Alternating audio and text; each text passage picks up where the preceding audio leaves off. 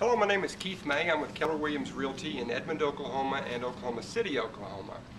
Now, I've used this analogy several times over the years, and it's a bit corny, but in my opinion, it's effective. I talk about this sometimes when I'm sitting at the kitchen table with sellers looking to price their house. The yellow indicates the price of your house. That's the hook.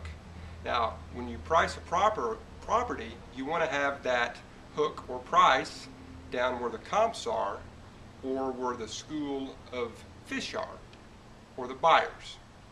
Okay? You can have your price or your hook above where the comps or the school of fish are, but yet you're less likely to get a bite. You may get a bite, but it generally takes longer to get a bite up here as opposed to down where the comps are or where the school of buyers are. Now, remember, it's a better scenario to say no to an offer down here than it is not to have an offer to say no to up here. And well-priced properties normally sell for more money in the long run if they're here as opposed to here, with less hassle, less inconvenience, less time on the market, and less holding costs if you're already moved out of the house.